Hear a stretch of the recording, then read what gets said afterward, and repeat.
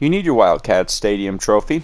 Here's a quick way to get it without relying on anybody but yourself and single player. You get your elite license and you start at road rage like Angus Warfare with your elite license, because you get like 20 takedowns and there's like always 8 to 9 cars following you, and you just drive to the Wildcats baseball stadium and get a few takedowns inside there with all these cars spawning around you, and the trophy pops up.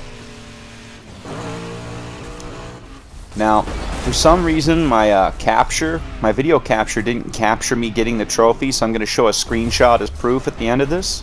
But it worked for me, and if it works for you, like, comment, and subscribe. I want to let people know that they can platinum this game without dealing with the people. They can just enjoy the game.